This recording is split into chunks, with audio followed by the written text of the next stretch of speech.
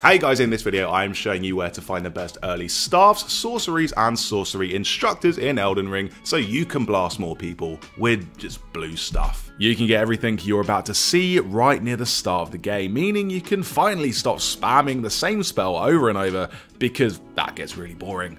First off, I'll show you where to find some great early staffs. The best one, in my opinion, is the Digger Staff. It does the most damage and it's ridiculously easy to get. All you have to do is go to this cave. It's called the Raya Lucaria Crystal Tunnel. Once there, it's just a case of killing the enemies inside, and one of them will drop the Digger Staff. I was really lucky here and got it from literally the first enemy I found, but what I did do is use an item that boosts item discovery. So I recommend using that item, which is called a Silver Pickled Foulfoot, before trying to get the Digger Staff. The next staff is around the same place, just east of the Raya Lucaria Crystal Tunnel, and this location is called the Carrion Study Hall. The staff inside is the Carrion Glintstone Staff. It's not quite as good as the Digger Staff in my opinion, but hey, you might as well get it because it's free. Don't waste time fighting all the enemies in here if you don't want to. There's a pretty powerful mage and also just dozens of enemies. So what I do is run straight past and up the stairs and you'll find the staff right there. The last staff is the Demi-Human Queen Staff, and you can find this in the Weeping Peninsula, which is another early beginning area. At the south of the map is where you can find the Weeping Peninsula, and there's a big witch enemy in some ruins here. So just kill her and take the staff. It's quite a tough fight, there are quite a few enemies here, but you shouldn't have too much trouble. This is, as I say, an early area, and she drops, as well as the Demi-Human Queen Staff, she drops a Crystal Burst spell. It's not a great spell, the damage is pretty low, but I'll take that and just never use it again. Okay, so those were 3 great early staffs to get. Now we need the spells to use them with. So I'll show you the location of 3 spell merchants in the game, or sorcery instructors in other words. The first is at the Waypoint Ruins. Head past the poison flowers and into the dungeon where you'll find a mad Pumpkinhead mini-boss, so named because of the pumpkin on his head.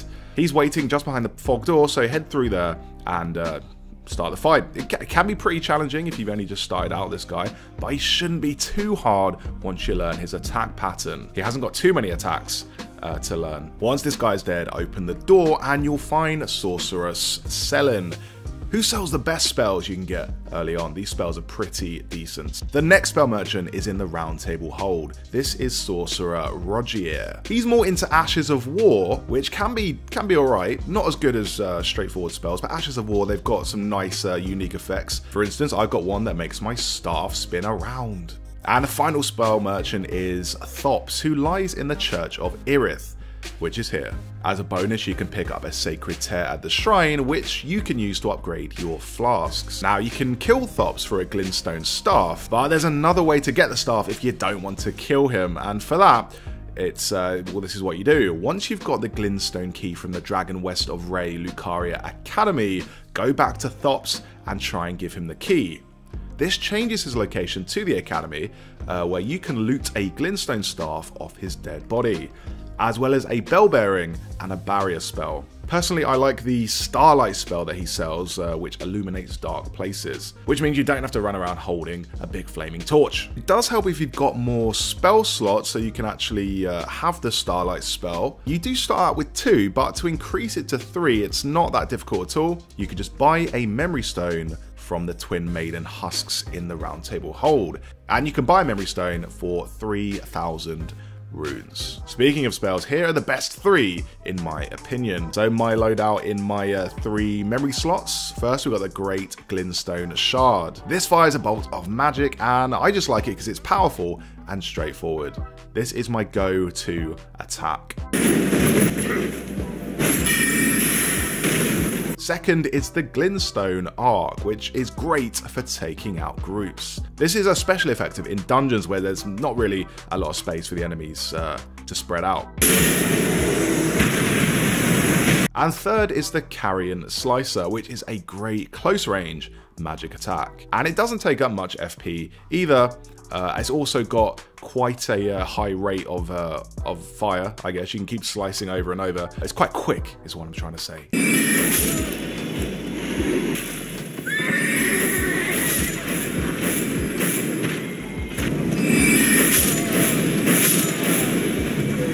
That's my typical loader, but all magic has its uses in Elden Ring. So here are some more you might find useful. The Ambush Shard is great against armored enemies as it actually fires a bolt from behind, so you can get right around shields.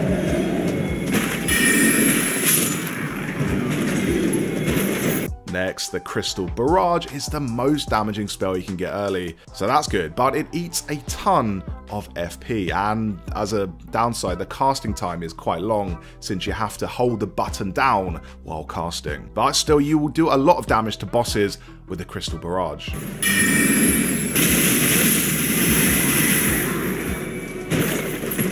After that, we have the Glin-Blade Phalanx, which surrounds you with 5 hovering daggers. These automatically attack any enemy in range, making it a great defensive spell. When these daggers hit at the same time as another one of your attacks, for instance, let's say like a Glintstone Shard or something, you can stagger an enemy, which is great. So those were 3 more spells you could potentially use. And as for where to find more, here are a few you can get. It's not an exhaustive list of every spell in the game, but you can get these spells early on. One is in Stormveil Castle's basement. From the Lifso chamber, drop down and fight through the rats. Just beyond them, you'll find a Scarab Beetle, and killing it gets you the sorcery of the Servants of Death. Keep in mind that this spell does take 15 faith to use, which I can't use because my faith is not high enough, so I can't even show you what it looks like. But if you did want a free spell there, try Stormveil Castle.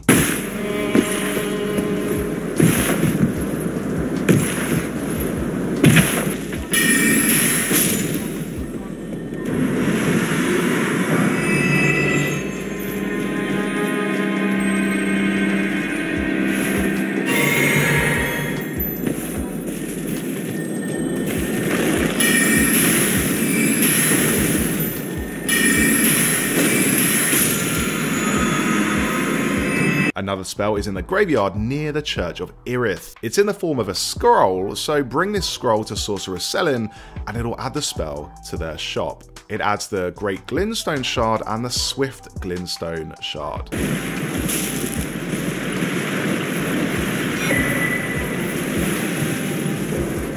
So guys, that was where to find 3 great staffs, 3 sorcery instructors, and a bunch of spells you can use them with. Thanks for watching the video, and if you found it useful, remember to drop a like. I would massively appreciate that. For more Elden Ring guides, subscribe to the channel. See you later.